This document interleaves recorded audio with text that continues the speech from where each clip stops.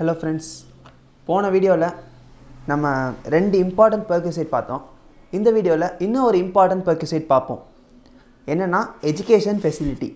Employer எம்ப்ளாயிக்கும் எம்ப்ளாயியோட சில்ட்ரனுக்கும் R எம்ப்ளாயியோட ரிலேட்டிவ்ஸ்க்கும் education facility டைரக்டாக provide பண்ணால் அதுவும் ஒரு பெர்குசைட். Because it is an indirect income to employee. இங்கே எம்ப்ளாயிக்கு இன்டைரக்ட் இன்கம், அதனால் அதுவும் ஒரு பெர்குசைட், அதுவும் டாக்ஸபிள். அதில் சில எக்ஸம்ஷன்ஸ் கொடுத்துருக்காங்க இன்கம் டேக்ஸ் பர்பஸ்க்கு. அது என்னென்னு பார்ப்போம். First training given to employees.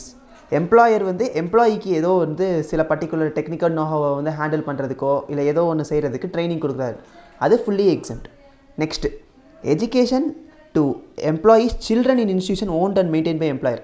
எம்ப்ளாயியோட சில்ட்ரனுக்கு எம்ப்ளாயரோட own இன்ஸ்டியூஷனில் ஏதாச்சும் ஒரு எஜுகேஷன் ஃபெசிலிட்டி ப்ரொவைட் பண்ணார்னா அப் டு ₹1000 வரைக்கும் எக்ஸம்ட்.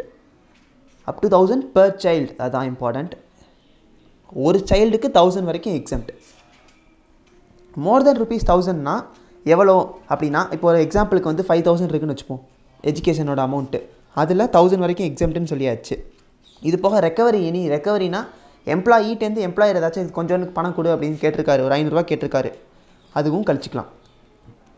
பேலன்ஸ் இருக்கிற 3500. இந்த பேலன்ஸ் 3500 தான் எஜுகேஷன் ஃபெசிலிட்டி பெர்குசைட். அதே மாதிரி காஸ்ட் ஆஃப் எஜுகேஷன் சொல்கிறோம்ல, அந்த காஸ்ட் ஆஃப் எஜுகேஷன் வேறு ஏதோ ஒரு எஜுகேஷனாக இருக்கக்கூடாது.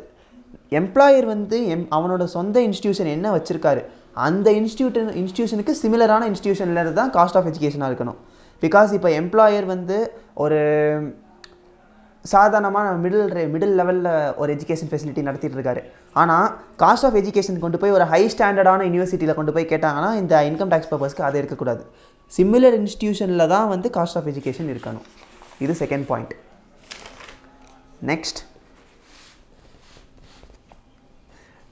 Education provided to other members of family. இப்போது இன் இன்ஸ்டியூஷன் ஓன்டு பை எம்ப்ளாயர். இப்போ நம்ம பார்த்தது சில்ட்ரனுக்கான எஜுகேஷன். சப்போஸ் இப்போ சில்ட்ரன் கிடையாது, சில்ட்ரன் தவிர வேறு அதர் மெம்பர்ஸ், பிரதரோ சிஸ்டரோ ஃபாதரோ டாட்டரோ ஏதோ ஒரு அதர் மெம்பர்ஸாக இருந்தாங்கன்னா அந்த ₹1000 வரைக்கும் எக்ஸாம் சொன்னேன்ல, அது கிடையாது. காஸ்ட் ஆஃப் எஜுகேஷன்லேருந்து டைரெக்டாக ஏதாச்சும் ரெக்கவரி இருந்துச்சுன்னா ரெக்கவரியை கழிச்சு வர்றது தான் டாக்ஸபிள் பெர்குசைட். இது தேர்ட் பாயிண்ட். அடுத்து ரீஇம்பர்ஸ்மெண்ட் ஆஃப் ஃபீஸ்னால் எம்ப்ளாயி டைரெக்டாக ஏதோ ஒரு இன்ஸ்டியூஷனில் போய் படிச்சுட்டு எம்ப்ளாயர்கிட்ட கேட்குறாரு, இந்த மாதிரி நான் என்னோட ஸ்டூடெண்ட்டுக்கு இவ்வளோ படிக்க வச்சுருக்கேன், எனக்கு நீங்கள் ரீஇம்பர்ஸ்மெண்ட் கொடுங்க அப்படின்னு கேட்குறாரு. அந்த ஃபீஸுக்கெலாம் எக்ஸம்ஷன் கிடையாது, ஃபுல்லி டாக்ஸபிள். அதே மாதிரி எம்ப்ளாயரே டைரெக்டாக ஒரு ஸ்கூலில் படிக்க வச்சா மட்டும்தான் அது எக்ஸம்ஷனுக்குள்ளே வரும். எம்ப்ளாயர் வேறு ஸ்கூலில் எம்ப்ளாயி சில்ட்ரனை படிக்க வச்சுக்கோன்னு சொல்லி ஃபீஸ் கட்டி இவர் ஃபீஸ் மட்டும் கட்டுறாரு, ஆனால் இவரோட இன்ஸ்டியூஷன் கிடையாதுன்னா எக்ஸம்ஷனும் கிடையாது, ஃபுல்லி டாக்ஸபிள். இது ரொம்ப இம்பார்ட்டன்ட் பாயிண்ட், அடிக்கடி எக்ஸாமில் கேட்குறாங்க, நோட் பண்ணிக்கோங்க. That's all friends. இதுதான் எஜுகேஷன் ஃபெசிலிட்டி. இந்த எஜுகேஷன் ஃபெசிலிட்டி பெர்குசைட் ரிலேட்டாக ஏதாச்சும் டவுட்ஸ் இருந்துச்சுன்னா கமெண்ட் செக்ஷனில் கேளுங்க. மறக்காமல் சேனலை சப்ஸ்கிரைப் பண்ணுங்கள்.